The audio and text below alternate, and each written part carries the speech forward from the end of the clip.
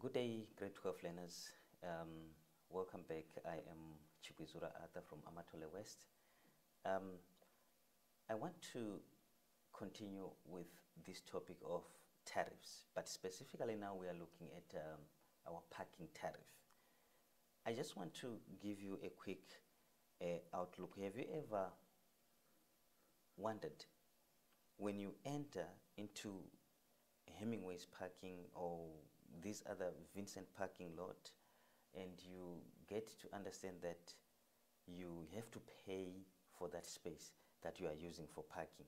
That is what exactly we call parking tariff, whereby you are paying for the service that you are going to be given there, that is for the space that you are going to park and for the hours that you are parking your vehicle in.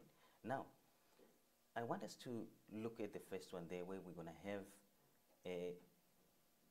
this is a specific parking tariff of a certain mall in Cape Town, where we have got the first thing that I want us to focus it. The first thing I want us to focus it now is just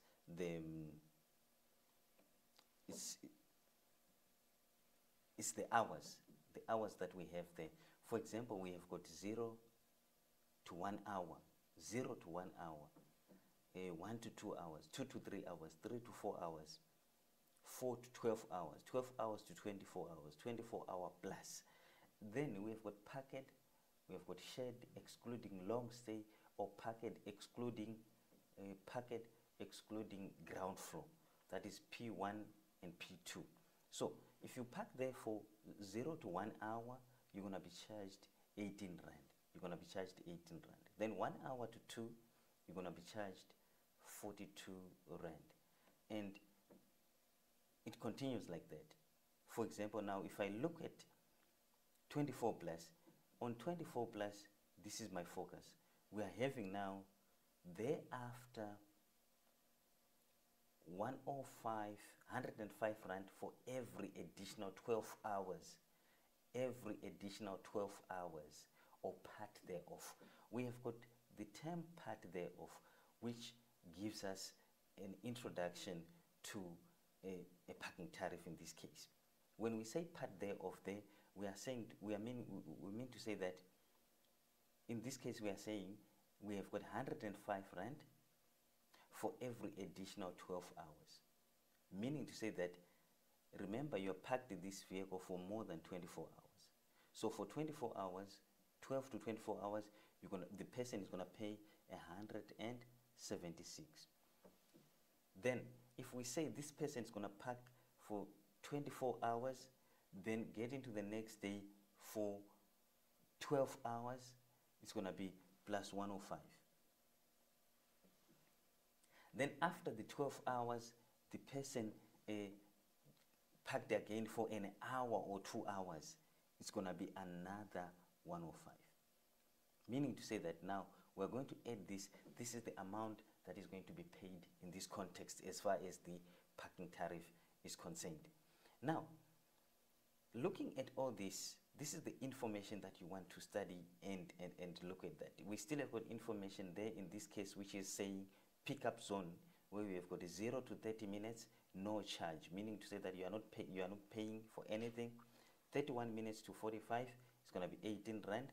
45 to 60 is 45 rand. Thereafter, 53 rand per hour or part thereof, meaning to say that after 60 minutes, you're going to pay how much? 53 per hour, which means 53 rand in each and every hour or part thereof. That means each and every part or section that is more than an hour after that 60 minute is going to be regarded as an hour. So that is what we call part thereof. Now, I just want us to quickly go and look at the specific question there as far as parking tariff is concerned. This is a question from our previous paper, which is where we are given a parking tariff. Number one, the first thing I want us to look at, this is parking tariffs. We have got hours in this case, then we're going to have the rate. We're going to have the rate. I want us to take note on the rate. The rate is not saying, I just want to flash back a little bit and take you back to the water and the electricity tariff, whereby you have got, when you have that electricity tariff, we were using what we call a sliding scale, whereby it's going to be a rate per kilowatt hour or per kiloliter. But in this context, it's not saying 5 rand per hour, it's saying 5 rand, meaning to say that if you park your vehicle for 45 minutes, how much are you going to pay? 5 rand. I'm not saying 5 rand multiplied by, I'm saying only 5 rand, that's what you're going to pay. Then if you park your vehicle for 1 hour to 3 hours, you're going to pay an amount of 10 rand, not 10 rand multiplied by. There is no multiplication in this context. You are just going to be charged that 10 rand if you park your vehicle between those times. Let's say 6 plus hours, that is more than 6 hours. Now it's going to be 45 rand. You pay 45 rand for parking for 7 hours or so. Then if you have lost your ticket, how much are you going to be charged? You're going to be charged 70 rand over there. What about overnight? 100 rand. Then that is the information that we use. Now, no sliding scale in this context. No sliding scale in this context. We don't use the sliding scale. Please, I want you to take note of that.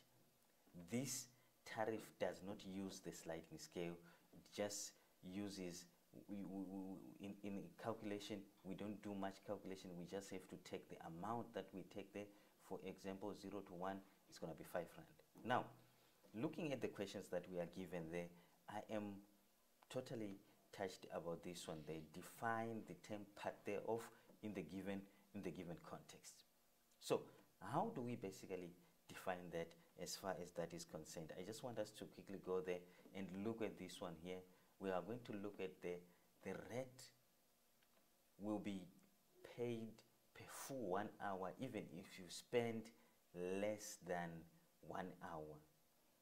Let me repeat that. The rate will be paid per full 1 hour, even if you spend less than 1 hour. So that is what we're going to have there as far as the parking tariff is concerned. But let me just go back a little bit, where I'm going to look at the first question, which I skipped prior. Write down.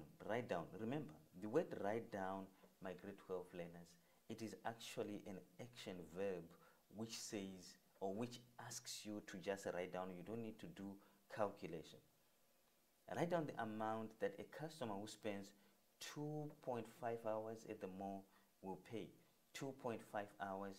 2.5 hours is actually 2 hours and 30 minutes.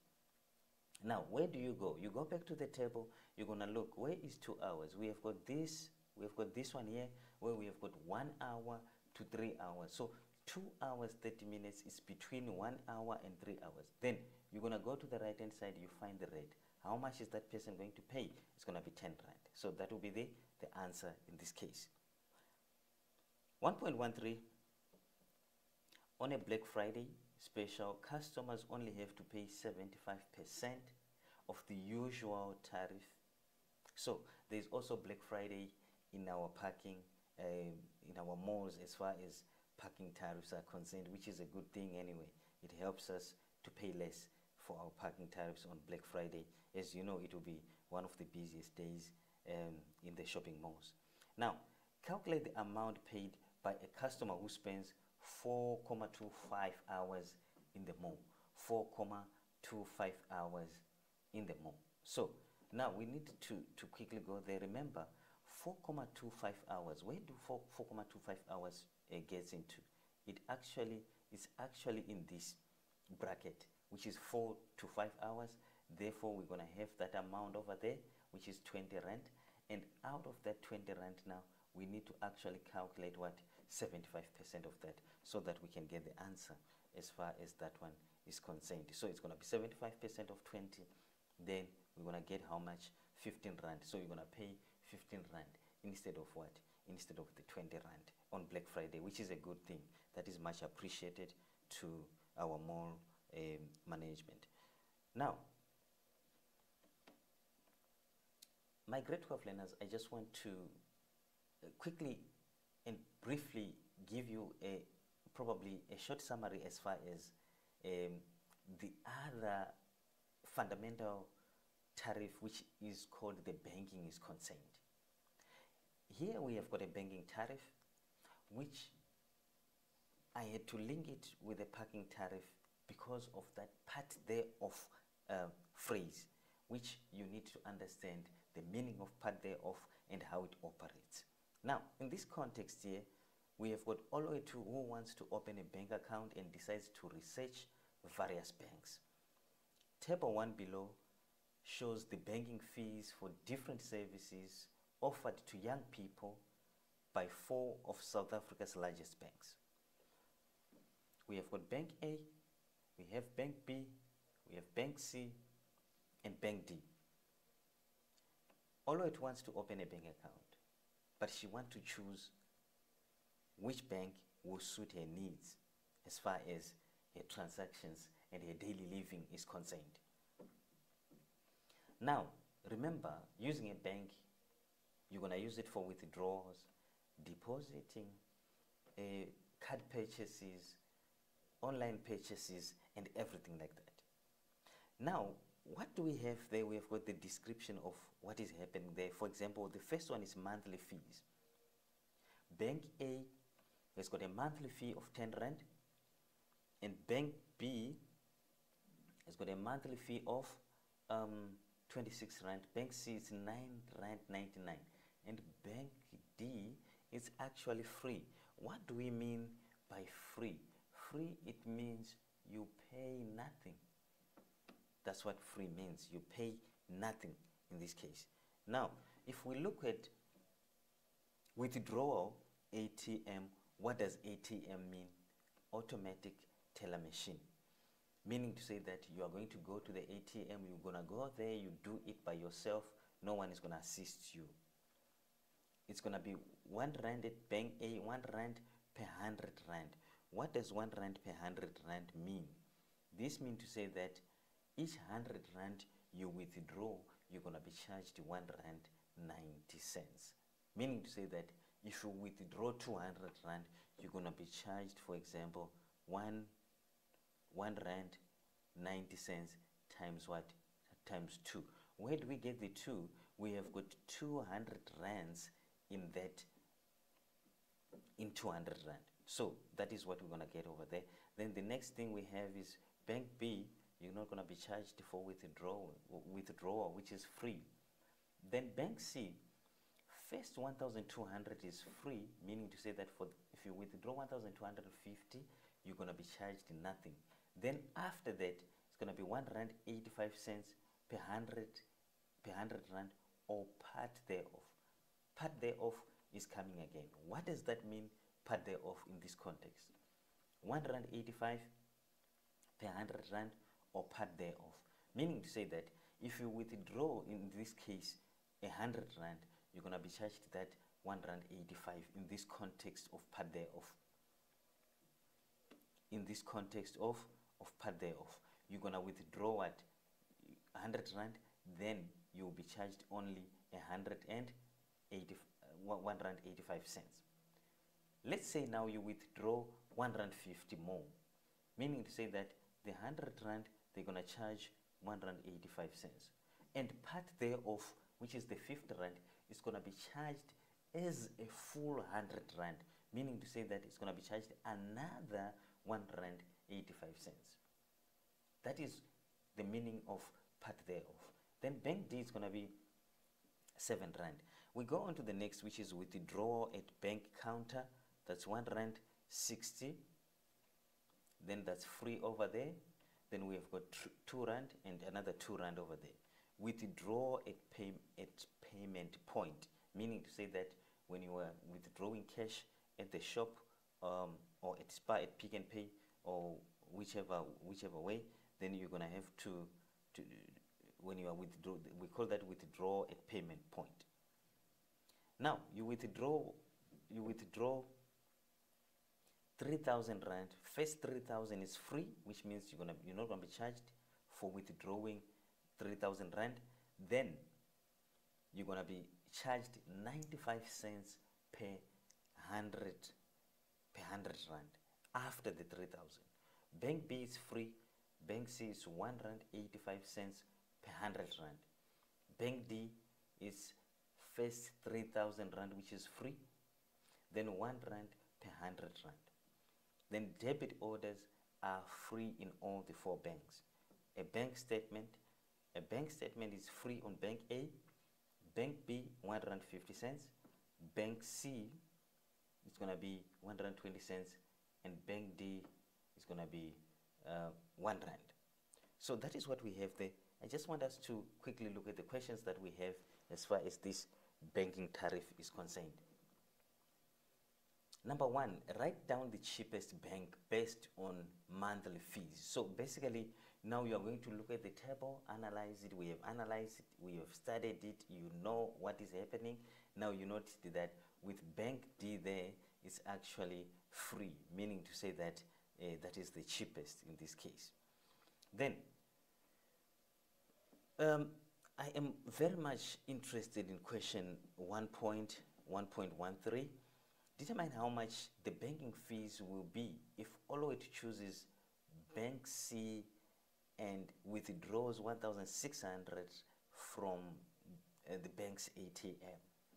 So, if we go back, we are going to look at Bank C. We are going to look at Bank C. And as far as Bank C is concerned, we are going to specifically look at